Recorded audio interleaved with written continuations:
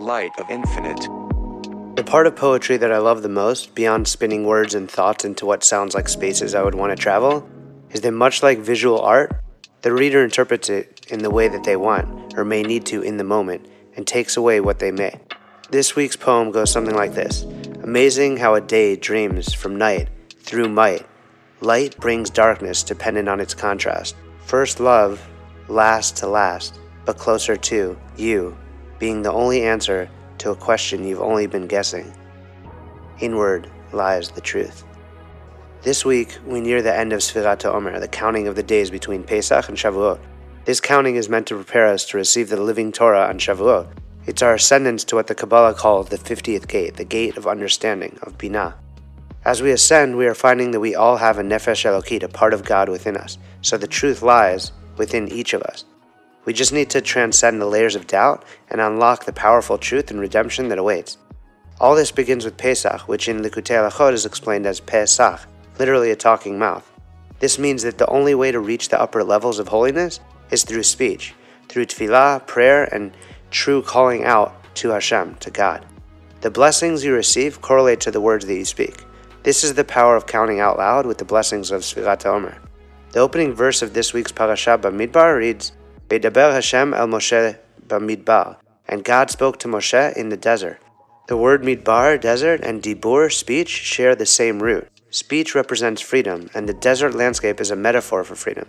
It's a place where the Shekhinah, the divine presence, showed most clearly to Moshe, at the burning bush and at Mount Sinai, and to the children of Israel in the Ananei HaKavod, the clouds of glory, and countless other examples. The desert is a place without distraction, where humility lives. It's a place where the dance with the divine consciousness paves the path to unification. This week we start the fourth book of the Torah, bamidbar, which means in the wilderness or in the desert, and covers the continuing journey of the Jews in the desert after the revelation at Sinai. In English, however, we call this book Numbers, and while we count the days leading up to receiving the Torah, we learn that Moshe and Aaron are instructed to count the Jewish people in the Sinai desert, and so the book is known simply as Numbers. At this point in the narrative, there have only been 2 censuses taken, but this one's different. The census is taken of the 12 tribes of Israel. Moshe counts 603,550 men between the ages of 20 and 60 years old, while the tribe of Levi are counted separately and number 22,300 men, ages 1 month and older. Count the heads of the entire assembly of the children of Israel. Rashi explains the powerful verse as Hashem choosing to count the Jews to demonstrate his love for them. But with everything in this world, there's a balance, the potential for good and the potential for bad. The verse is translated as count the heads, but literally means raise the heads. This fits nicely with Rashi's interpretation because the count is meant to elevate the Jewish people and ascribe greatness to them.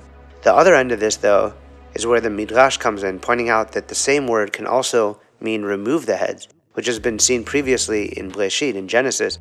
Pharaoh will remove your head from you and hang you on a tree. We are meant to learn from here that the men counted in the census were originally destined to die in the desert, as a punishment for the sin of the spies. But instead of that descent, there was an ascent, and Hashem counted his precious children. We read, as Hashem had commanded Moshe, he counted them. One might think that Moshe had counted the men as one would determine its military strength or some other strategic purpose. But it's clear that he did not do it of his own accord, only because Hashem had requested that he do so.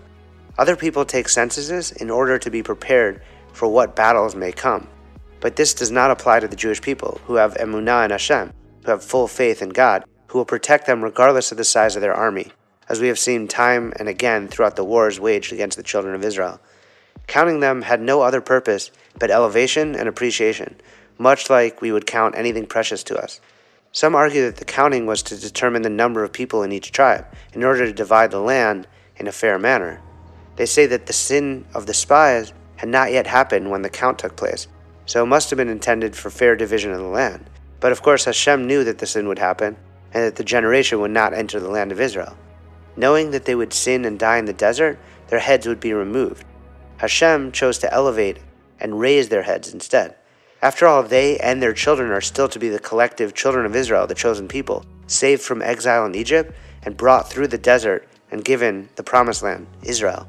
The world in its entirety was created just for you. When a person is being counted, they can look at it as if they themselves are so precious that they are being treasured in this way. Or they could think that they don't matter much as individuals and what they do doesn't matter because they're only being counted as part of a group, insignificant in comparison to the whole. Malbim's Eretz Chemda explains that each person is always both an individual and a part of a whole. Each and every one of us is a complete world, a microcosm of the whole. And we also share in the whole, like the stars to which we are compared. The stars taken all together are a unit, but each star is a world unto itself, as it says in Yeshayahu, who brings forth their army in number and calls to all of them by name. The Lubavitcher Rebbe elaborates on Rashi's point that the counting was done to show Hashem's love for us, saying that Hashem's focus has to have been on the part of us that is equal, which is our essence, our Jewish soul. The point of the census was to bring the soul to our awareness. The Rebbe also explains the difference between this third census and the first two. The first was when Moshe counted the Israelites when they went out of Egypt, identified each person who had made the courageous self-sacrifice, following the word of Hashem into the wilderness. Moshe again counted the Israelites when the Mishkan, the tabernacle, was built. The count and construction was done through the Beka, half-shekel donation, which touched on both the intellect and the emotion of the Israelites. As they prepared for the work, they would bring the Shekhinah, the divine presence, down. Hashem commanded them and the Israelites followed. The third count was different though, because Moshe and Aaron both counted, and the Israelites, by their own emotion and action in the service of the Mishkan, brought Hashem into their midst. They created a union of their individual and collective Jewish souls with Hashem. As we read, "Take from among you an offering for Hashem. Whoever is generous of heart shall bring the offering of Hashem to contribute to building the Mishkan." In Judaism, heart and action are intertwined. So every wise-hearted man among you shall come and do, creating excitations from below, through generosity drawn forth from above. This emotional and physical contribution creates a reciprocal relationship between God and man, and this is how Hashem's glory filled the Mishkan. In an often quoted Mishnah from Mishnah Sanhedrin, it says, "Every human being is unique, and every human being is a copy of the prototype human being, Adam. Therefore, every human being, for my sake, the world was created." In Judaism, we believe that every being was created in the image and likeness of God. And from the same Mishnah, Chazal, our sages teach that every life is like an entire universe. It's when our soul enters our body that this becomes true. A body without a soul is similar to any other, but when the awareness of the soul as part of the body is recognized by an individual, he or she can begin to live out one's purpose. Their potential to be an entire universe becomes apparent. To use the body, the finite, to spiritualize reality and to fulfill the light of the infinite, that is when the body is a vessel for the soul. The realization can take a person from a physical and spiritual desert, midbar, to a spiritual and physical promised land, Israel. So just as the verse can be interpreted as a descent or an ascent, and a head looking down or being lifted up, so too it's true for the individual being counted, and how they could walk away from that feeling insignificant or walk away feeling uplifted. The Mishnah comes to teach the importance of each individual, so much so that each person is their own universe. The Torah describes the Jewish people as ish echad belev echad, one person with one heart. So even if we are being counted individually, we can't view ourselves as separate entities.